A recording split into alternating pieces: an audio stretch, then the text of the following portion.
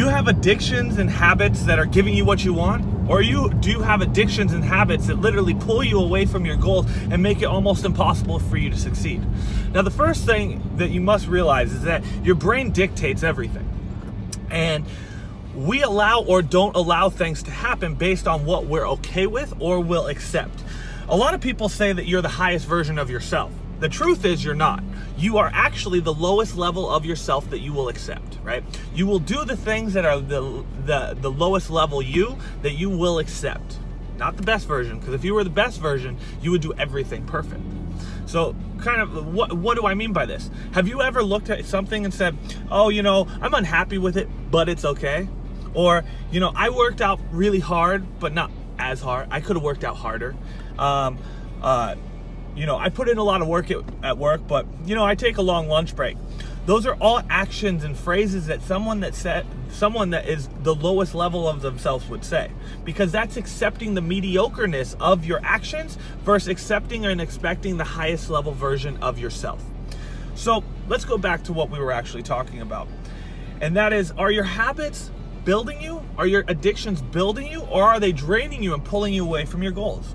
To be honest, for over the last probably 13 years, since I was 16, I had an addiction, okay? Some of you guys might know about this addiction. Others probably haven't even realized it. But I cut this addiction off a little over 6 months ago, almost cold turkey, finally. I did a couple of times over the course of the last probably 13, 14 years. Now, what was this addiction? This addiction was me getting a daily energy drink or more. I was drinking 2 to 3 Red Bulls, Monsters, Spikes, energy drinks. I was drinking 2 to 3 of those a day, if not more. And I've been doing that since I was 16. Now, how did this happen? This happened because I turned myself into a habit of going to the gas station almost every day or every couple days. What I would do is I would take a specific path to work, to the gym, to the areas and activities that I would do on a daily or weekly basis. On those routine drives, I had my routine stops, much like people have their routine daily go out and smoke. And what I would do is every day I would stop at this gas station or the couple gas stations that I'd frequent, and I'd get a Red Bull or multiples for that day and the next day. This was costing me at least $15 or more a day, and I've been doing this for almost my whole life since I've been in high school until this point now. And this was a habit that I had ingrained so deeply that literally I was doing it almost on autopilot. Every day I would go through the steps and I'd stop at the gas station, I'd buy my energy drinks, and I would do this constantly, every day, routinely. And this was a habit. This was a subconscious habit that I didn't even realize had been locked in, so ingrained.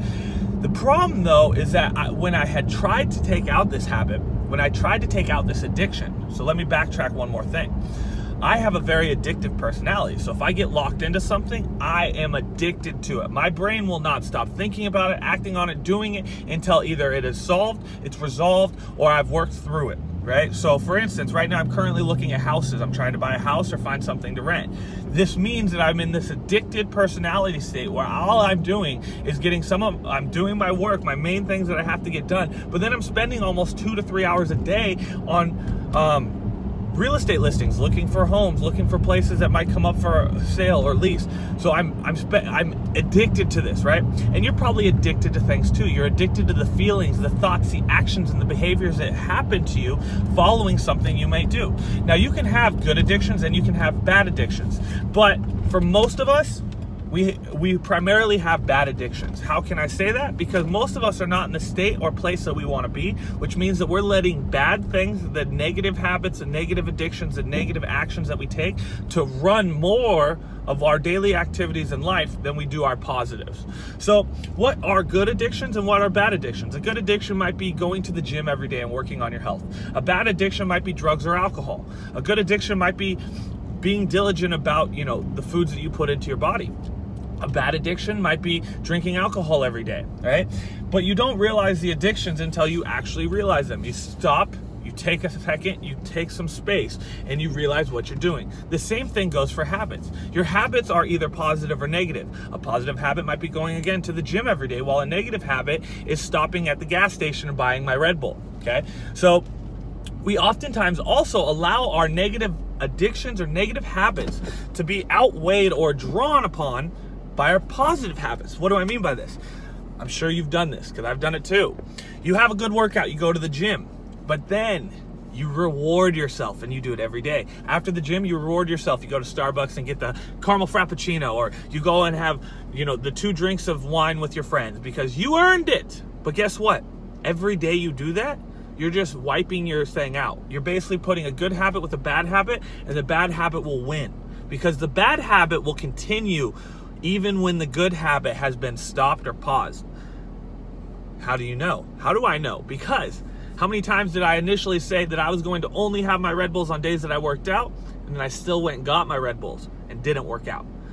Your habits will dictate and run. The positive habits will be outweighed by the negative habits. So what you must do is start to create positive addictions or positive habits. But it all starts by realizing and recognizing the bad actions, decisions, and choices that you are making consciously and unconsciously. A conscious action is one that you purposefully do. An unconscious action is one that you almost do on autopilot. Most of our habits and addictions are just on autopilot because they've been ingrained and naturalized to where they've grown, and they're so powerful that we don't even have to think about them. So how do you stop yourself from doing this? Again, I've already said you must realize it. Realization is the first key. So by understanding and realizing it, you can then make the proper choices and adjustments to make the new choices. How I did this for my addiction? I simply started going different ways. When I had the craving of stopping at the gas station that I would always stop at routinely, I'd either take another path, or I'd tell myself, if I want one, I'm not going to stop at this gas station, but if I go to the next one and I want it there, I will have it there. That is one of my tricks to getting out of activities that I might do subconsciously, and that is subtly just saying to myself that I'm not going to have it in this moment, but if it's still craving in 10, I will have it then.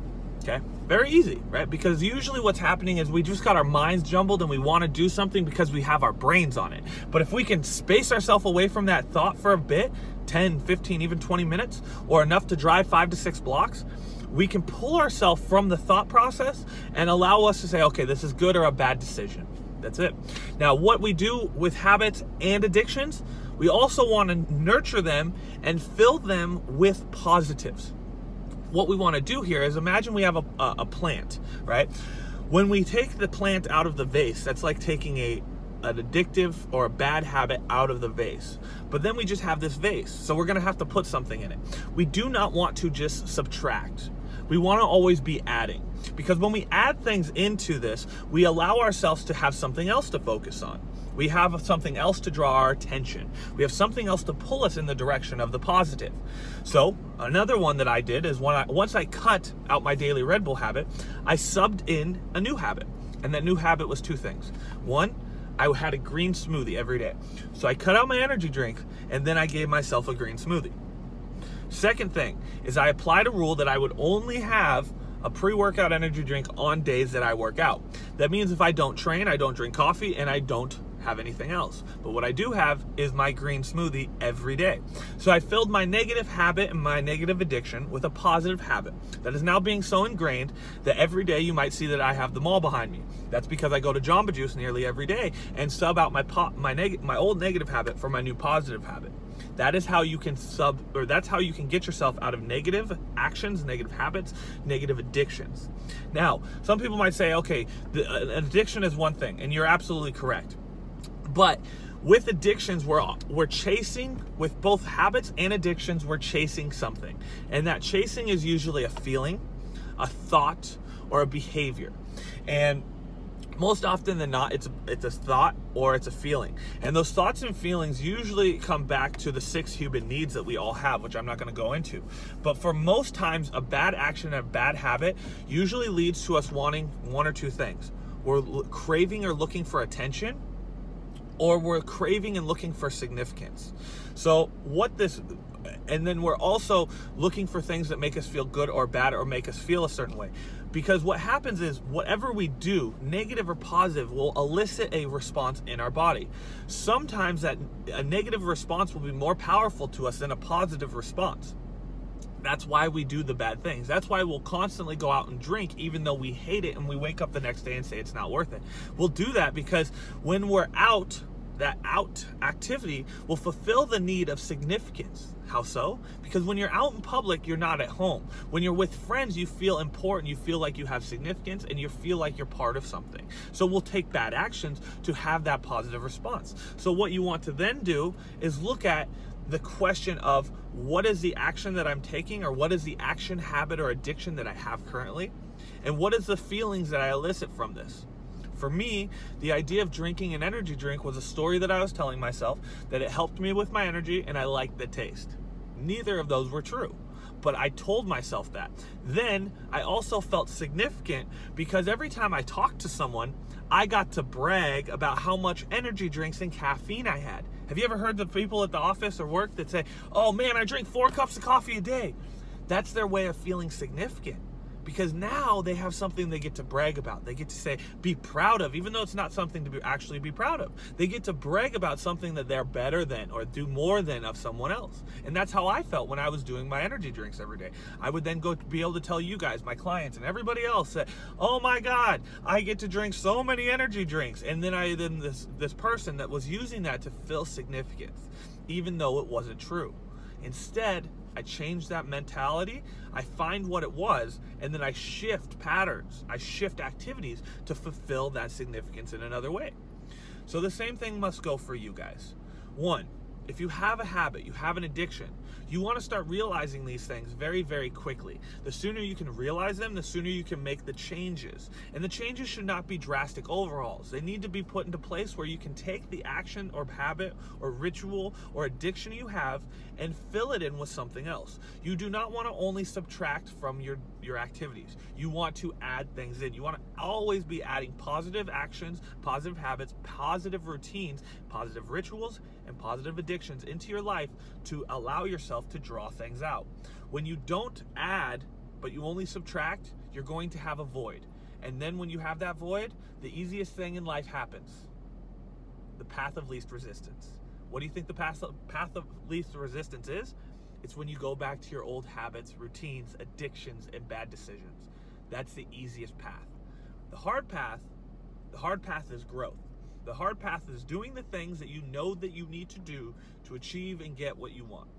So, hopefully this all nice 13-minute video makes sense to you. You guys understand the idea between an addiction and a habit, if they're lining up with where you want to be, how to draw from them the information that you're gaining from them, the reasons and the backstories behind why you do these things, to then be able to narrow down the feelings and the thoughts and the actions that you're getting from this, to then be able to put in new positive steps. Also, a couple tips on how you guys can take yourself out of the bad habits and rituals that you normally perform and start eliciting better, new ones that will gain and give you what you want. If you guys have any questions, please feel free to comment below. Otherwise, if you want help on your mindset, you want to shift your mindset in a drastically new paradigm, you want to start thinking on a whole new spectrum and scale, then click the link above. Let's have a conversation. Let's chat and see where you're kind of at mentally and with your mindset, where you're at, bad habits, bad addictions, and activities, and then where you want to go, and how we can build new positive mental mind blocks that will help you with your addictions and positive addictions. Start and elicit positive and growth habits that will give you what you want and the outcomes that you want. We can have a conversation, see if it's the right fit, and see if we want to work together to make you shift these things in the direction and give you the paradigm shift that you want to get where you